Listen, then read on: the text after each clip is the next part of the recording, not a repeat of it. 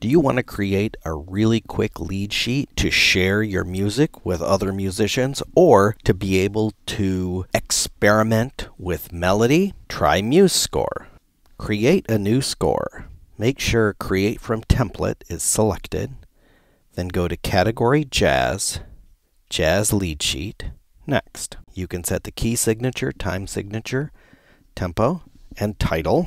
Select the first measure, push Ctrl K or Command K, turn the name of the chord, and hit space. It will play the chord in a generic piano way, and it should be able to recognize almost anything you throw at it. Use the small b for a flat symbol.